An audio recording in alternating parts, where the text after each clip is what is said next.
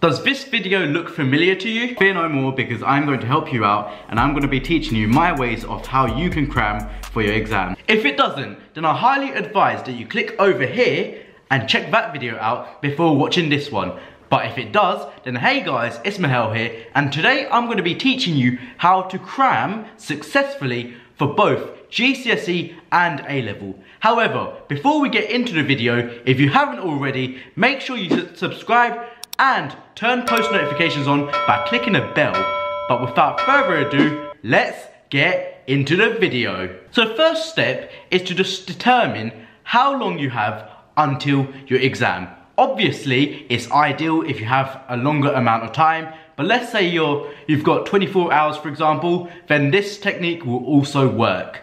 Just, it will not work on the actual day. So for example, if you're like 2 hours before the exam, then be realistic, you won't learn too much. I mean, it can work to an extent, but it won't work as well as it can. Cramming is only for when you have a short amount of time until your exam, as the information that you learn via cramming is stored in your short-term memory, and best believe after that exam, you'll really quickly forget the information that you learned.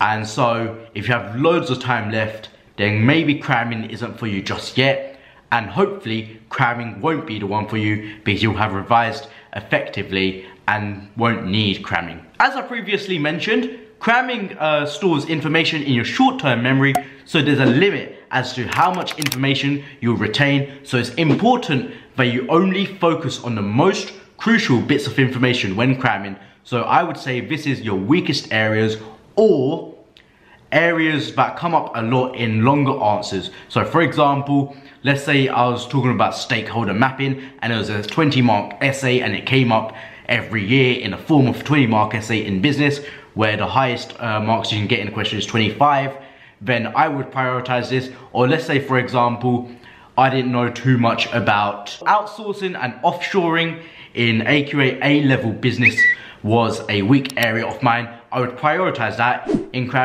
when cramming. So don't try to cram everything, because like I said, you'll only be able to retain so much of it. So only focus on the most crucial bits of information, and that is personal to you as to what is crucial and what isn't. So how about cramming itself? Firstly, you need to decide whether you're going to be cramming onto one Word document, and this is ideal if you're, for example, cramming an entire topic, or if you're cramming onto a flashcard, and this is ideal if, for example, you're tackling an exam question or a subtopic. You won't be able to fit an entire topic / unit into one flashcard. Believe me, even if you manage to do it, chances are that you miss so much out, and therefore it's just not possible. So decide which one is for you, whether it be a Word document. So for example, you just make bullet points of the most important bits on a unit / topic onto one Word document, or let's say you're covering just a subtopic or like a theory, then maybe a flashcard would be ideal for that. Now, this is what sets my advice apart from everyone else's. Instead of focusing on content via a textbook, cram in context to an exam question. You might be wondering, huh? But let me explain. Exam questions, especially longer ones, cover a topic or a theory. If you're cramming in context to a question, not only are you preparing yourself for a future question that may be similar, you are also learning the content at the same time and picking out relevant bits that would get you marks in a similar question. Therefore, by doing that, you're not just going through a textbook and literally copying everything you can and just thinking, oh yeah, that looks relevant, and just put it down on a flashcard or a Word document.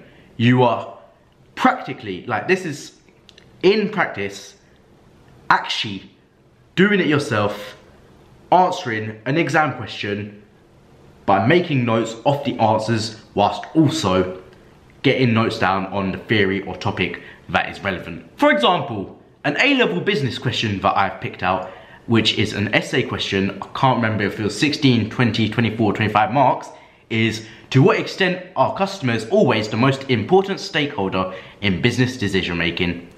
By the way, I'm picking out business because I do business at university and I got an A at A level, but it can be science, it can literally be philosophy, it could be anything you want it to be. I'm just picking out a business question to use as an example. This question in particular would make sure that you are revising stakeholder mapping and the level of influence that customers have, internal and external factors of business decision making. I'm reading off some notes I made before.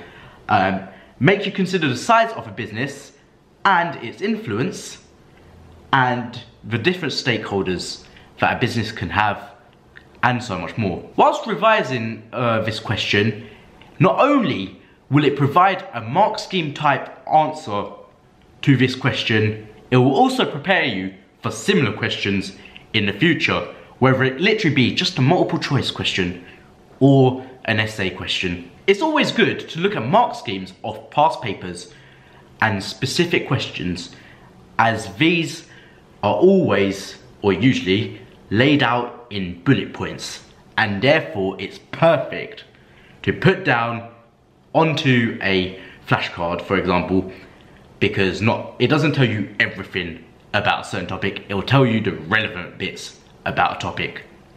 And when you are limited on time, you can look at your flashcard already there in bullet point form and just repeat it to yourself over and over and over again. So the way I'd say is read it first and then try and remember what's on the flashcard, see what how much you remember, try and remember the bits that you don't remember, etc. In order to be successful with cramming, you do need to identify what's important and what isn't. This is why I love cramming.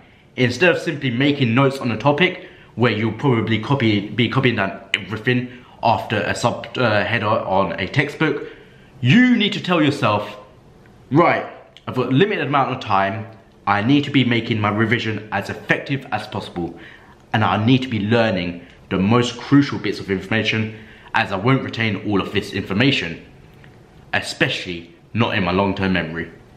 So therefore, what's important and what isn't. By doing this, you are understanding what the topic is about, and then by understanding what the topic is about, you are then able to identify what's important and what isn't. What isn't important, you can disregard that, just try and remember it anyways in your head. But what is important, put it down onto a flashcard and then focus on that more. At the end of the day, you need to learn everything in a subject specification, because anything can come up in an exam.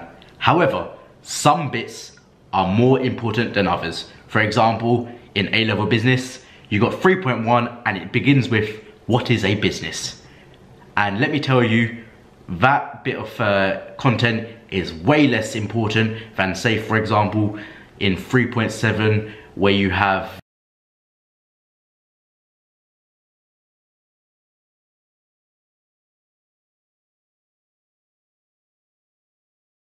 that's way more important than the very first thing you learn in A-level business. Therefore, it's up to you to decide what's important and what isn't. In a subject such as English, where you have to learn quotes, because I believe quotes aren't given, books aren't given to you anymore in the exam for GCSE, so you have to learn quotes off by heart, which is painful, because I had access to the book when I did it.